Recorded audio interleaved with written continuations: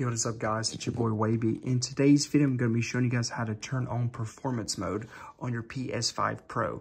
Now I know on the old PS5, turning on performance mode was required to get 120 hertz. It may not be required to on the PS5 Pro, but if you care about frames and stuff, I would recommend turning this on to ensure you're getting 120, because even though it says 120 on games, it can go below it. Sometimes it's not stable. So this will help it, make it more stable. So one thing though is make sure you guys at least have a monitor that supports at least 120 hertz.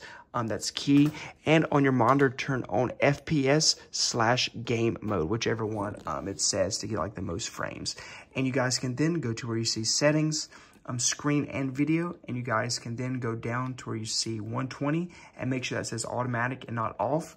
And then finally, to get 120, you're going to go down to settings and then save data and game app settings. So you're going to go right here and then go down to game presets, and you're going to see performance mode. So you're going to turn this on, and like it says, you're going to get higher frame rates. So then you would go on whatever game you play. Some games still have 120 hertz, some games you can, some you can't, but you would go into graphics or somewhere, it's going to say graphics or something like that on the game and settings, and look for a 120 hertz option, and turn that on, and you may have to restart the game too. So yeah, that's how you guys do it on the PS5 Pro. Hope you guys enjoy this video on how to do so, and I'll catch you guys in the next one. Peace.